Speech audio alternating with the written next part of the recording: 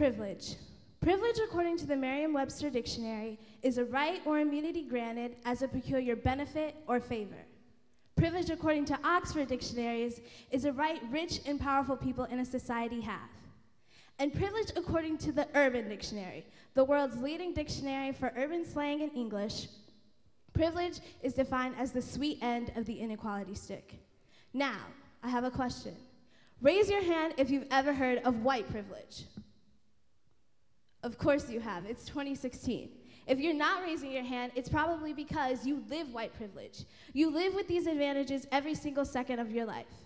Now, with that being said, Black privilege. Teya, let me tell you about black privilege. Black privilege, according to the Merriam-Webster Dictionary, means, well, no definition is given. Black privilege, according to the Oxford Dictionary, means no exact match for black privilege in US English. But according to the Urban Dictionary, black privilege is a false concept put forth by white people who are uncomfortable with the real idea of white privilege. But how much of a concept is it? Now you may be thinking, gee, I only thought white privilege existed. Well, so did we, until we began to realize the disadvantages that come along with our race and skin tone. Charde and I come from two different backgrounds, environments, etc. But we share something important. We share something that we believe is very powerful, but some people may believe as a negative. We share being black. We share a set of disadvantages no other race has to go through. One of the experiences we've both had to go through, and many others have had to go through, is an oppressive educational system. It all began in kindergarten. I was going to a predominantly black school with predominantly white teachers and staff. So there I was, far from understanding much of my environment, and I was already being oppressed. My black classmates and I were being told, black people aren't good enough to teach, but white people are. But it didn't stop there, of course. See, my school wasn't quite religious, but it did introduce to us Christianity. And for those of you who are familiar with Christianity, then you know that the picture of Jesus is a white man. So boom, smack dab in my face, I am being told that the savior of all mankind is a white man. But regardless of the truth and however religion may go, this added to the already existing white privilege. It was my first day of first grade. My dad walked me to school, dropped me off, said hello to my teacher, and walked away. While he was walking away, my teacher looked at me and said, "Teya, are you adopted?" I said, "I don't know. I was 6. I didn't even know what adopted meant." But here I was in Ann Arbor, one of the most diverse cities I'll ever live in, and an educator is asking a 6-year-old if she's adopted, just because her dad is a few shades darker than her. Oh, and I spent most of my year the only black girl in my class. I am now a 7-year-old child in the 2nd grade, and I finally have an African-American teacher. Now, what's the problem with that? Well, I'm in a predominantly black classroom, but all of my white counterparts are being moved to excelling classrooms, even though most of them did not excel. And what's to excel in the 2nd grade anyway? I guess I did not excel in picking my boogers and coloring outside the lines in my coloring books. One day in 3rd grade, I was reading a book when a little white boy in my class comes to me and says, "Teya, your hair looks like it was struck by lightning." What was I supposed to say to that? I ran into the bathroom and started crying. When my teacher finally got me out of the bathroom, I told her what happened, and she tried to make the boy apologize to me. He said, "Why do I have to apologize? That's actually what her hair looks like." I often wonder if he remembers this experience, because I have never forgotten it. I can't tell you anything else I learned in 3rd grade. This one experience changed my life forever. The big 4.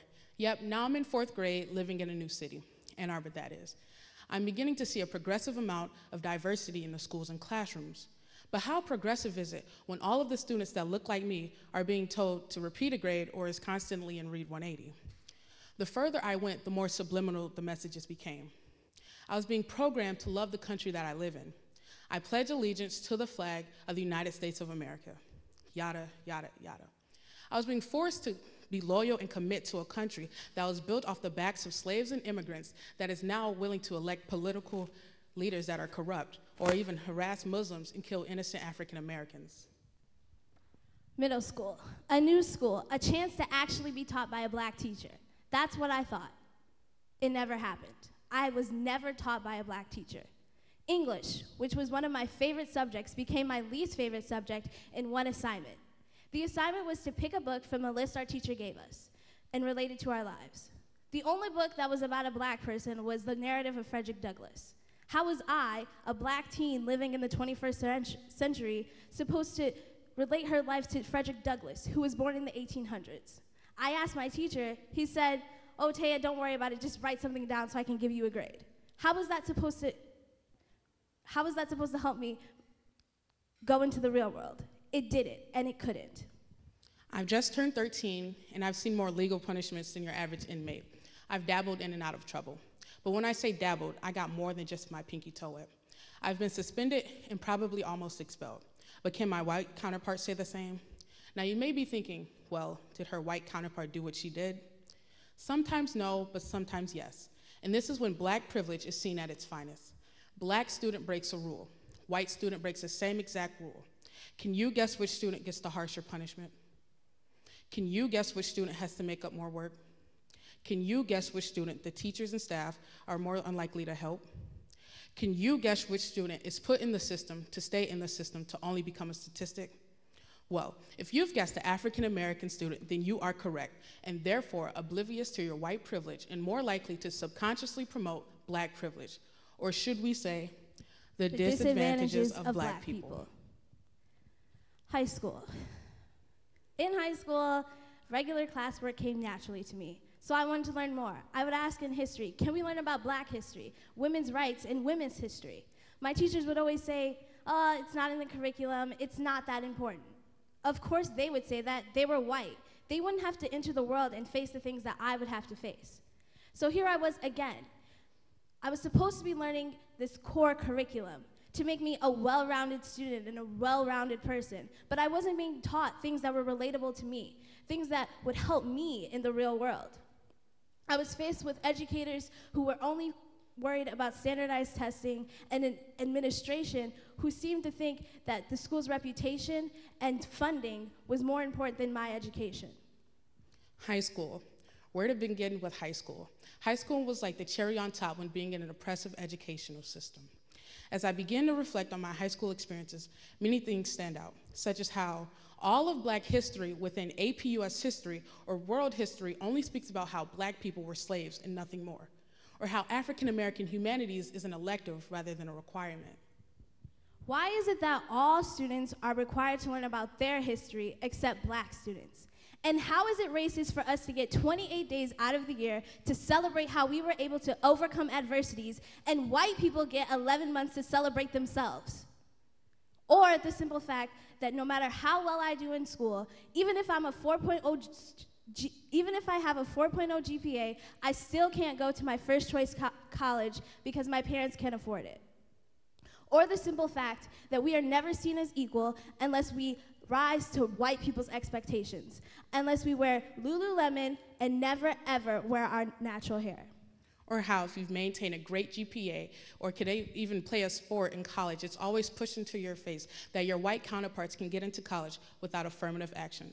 As if affirmative action still exists or is even effective towards black students, because we all know affirmative action affects white women the most. Or how when you get on stage, the majority of your audience is white, and so you have to pray and hope that they don't judge you the moment they see how rich and dark your skin is. Or the fact that black people are never seen as an equal. Or the fact that even if you get suspended, you're already on your way to prison just because of the school to prison pipeline. Or the fact, will you be able to keep up? You start by teaching real black history instead of forcing us to believe that we were only slaves. You start by taking responsibility before you suspend a student just because they write the F word in their paper. You start by realizing that black people are human beings and that we are as equal as you are. Thank you. Thank you.